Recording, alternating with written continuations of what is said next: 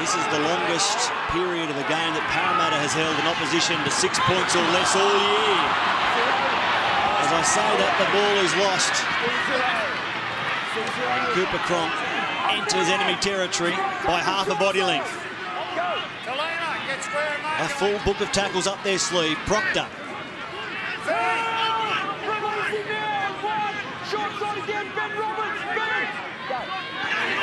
Cronk to Will Chambers, wrapped up by Willie Tonga, one-on-one around the legs. Typical of tonight's defensive display from Parramatta's outside men. Bromwich.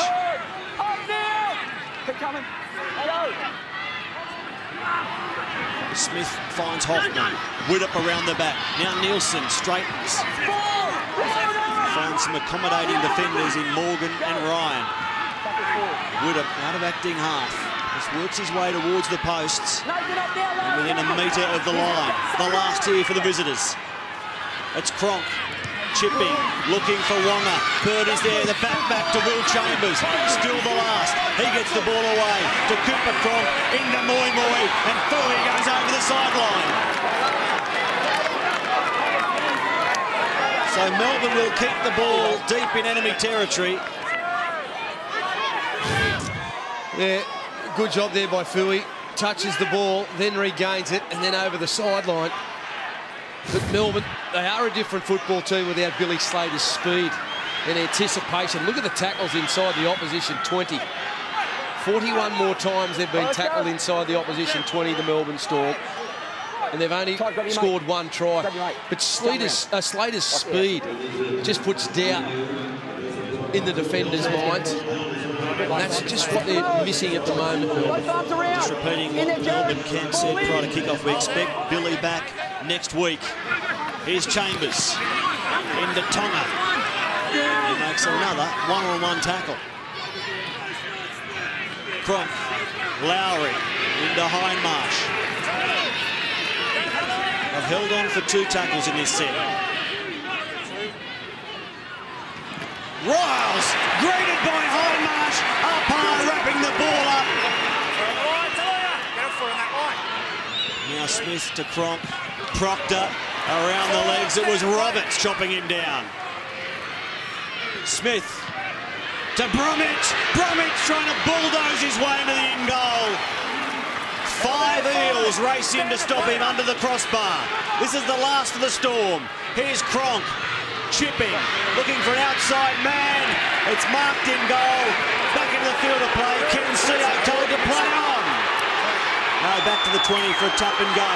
Now he can go. Seo all the way. What a play from Ken Seo. Now Paulo dragging the Parramatta fans out of their seats. Nathan Smith to Sando. They can smell a big upset, Parramatta.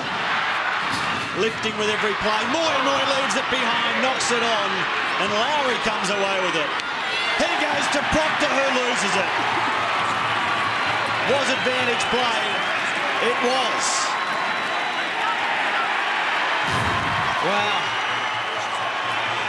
They get the ball back, and Todd Lowry throwing it to Kevin Proctor, who comes up with a mistake. The errors. Parramatta have made more errors. They've done more defence. They've had less ball. Yet they're winning this match. Courageous performance by the blue and gold.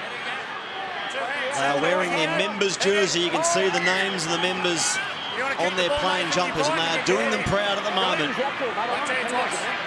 A mighty defensive performance from Parramatta. They lead 10-6. And Melbourne staring at 4 straight defeats under Craig Bellamy for the first time. Sando giving it now to Morgan. The flick ball looking for Seo.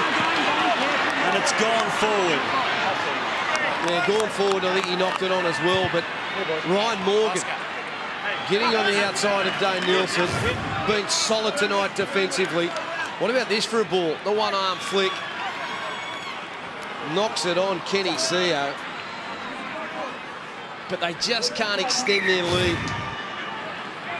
They're hanging in. You wonder whether the amount of defence which they've had to do, will it take its toll? You would think it has to at some stage, but they're hanging in, they're playing tough. They're showing spirit, Parramatta. Hoffman now.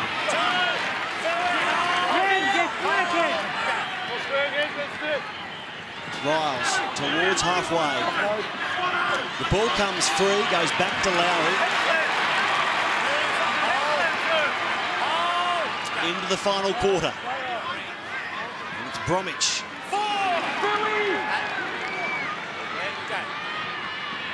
Smith to cross Jason. Now Proctor. Stopped by Ryan and Hindmarsh. Ben Roberts as well, the last for Melbourne. It's with Cronk to kick. It's one of those ugly floating bombs for Hayne to get, no problems.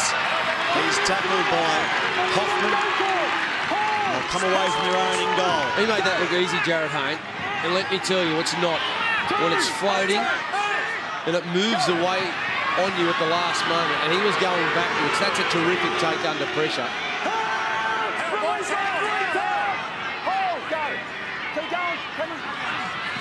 Paulo goes to Matt Ryan, who gets the ball through to Willie Tonga.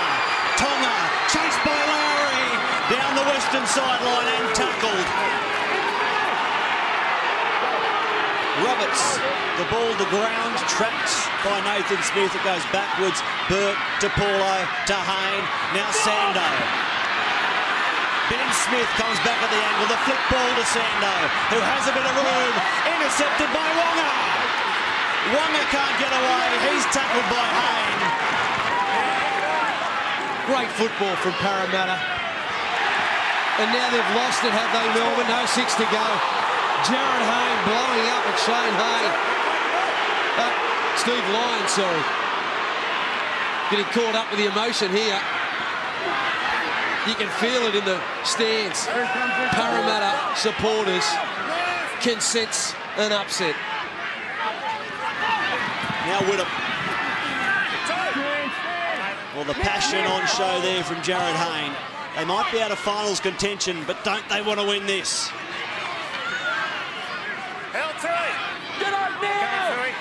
Is this a team show of support for their outgoing coach, Kearney? Bromwich.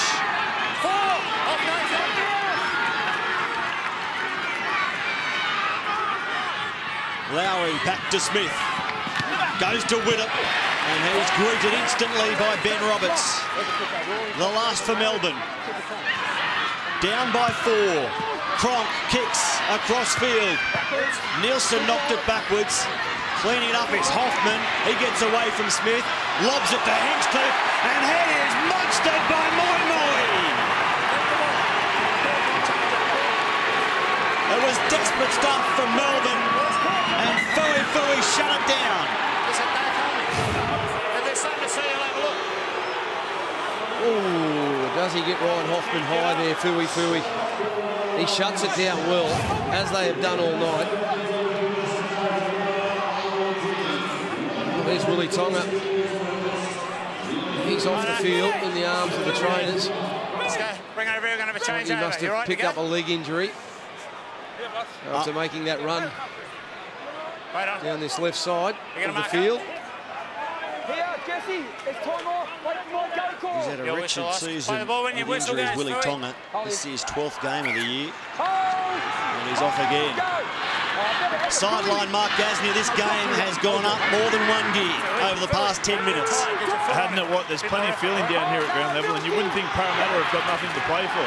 The Melbourne Storm in their attack, I think they're guilty without Billy Slater. Loz hinted to it before, their speed. It's a good lesson for everyone watching at home. The depth of the difference between Slater and Whittam out the back. They can't play around Parramatta. They've got to go through them. They've got to play to their big boys and turn back on the inside and get inside the Parramatta back rowers. Roberts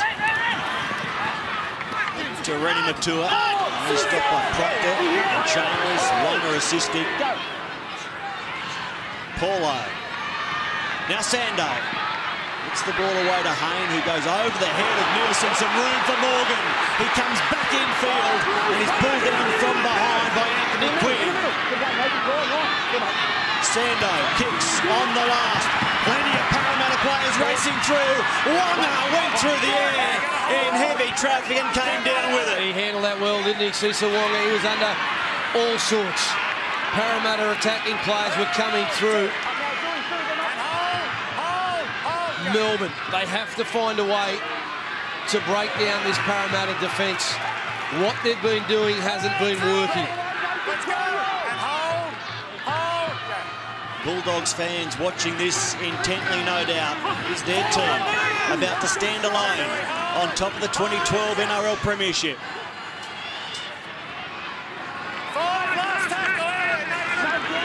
Hinchcliffe plays it, 30 metres out. This is the last, and Cooper Cronk. Long to Hayne, who has some room. Jared Hayne takes a tackle from Proctor and Hinchcliffe. Sia scored the first of 2 first-half tries for Parramatta. No points yet in the second half. Hindmarsh to Matt Ryan. Tackled by Chambers and Cronk.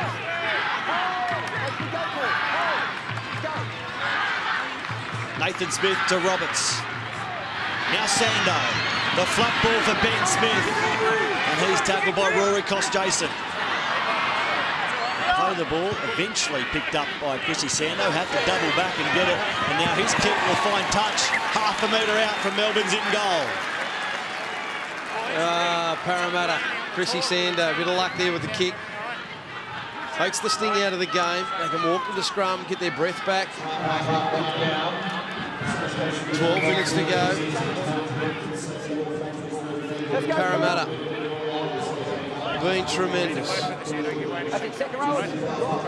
Mark Asnier has told us it is an ankle injury for Willie Tonga. As we look at the completions and the amount of ball that Melbourne have had, look at the angle of Willie Tonga just there, trapped under the rolling body of Todd Lowry, who was chasing in defence. He just can't take a trick, can he? Willie Tonga.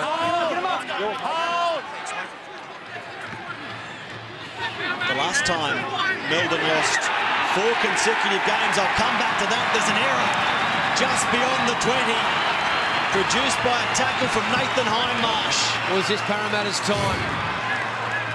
They've been waiting for an opportunity like this. They haven't had too many chances in the second half down this end of the field.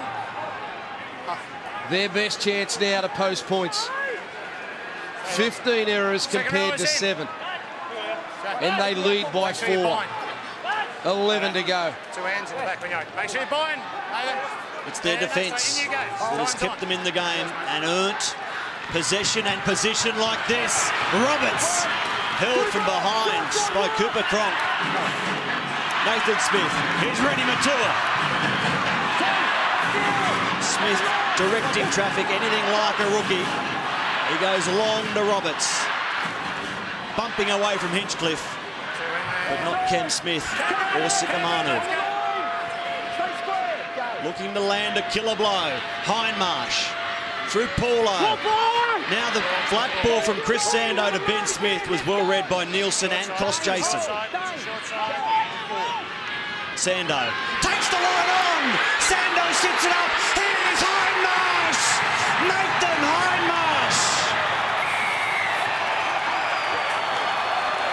gets his first try of 2012, and Parramatta Stadium almost exploded. Well, what a player he's been throughout his career, Nathan Hindmarsh. In the latter stages of his career, not a noted try scorer, but this one he will savour. Sando going to the line, in between defenders, pops it back to the ever-present Nathan Hindmarsh.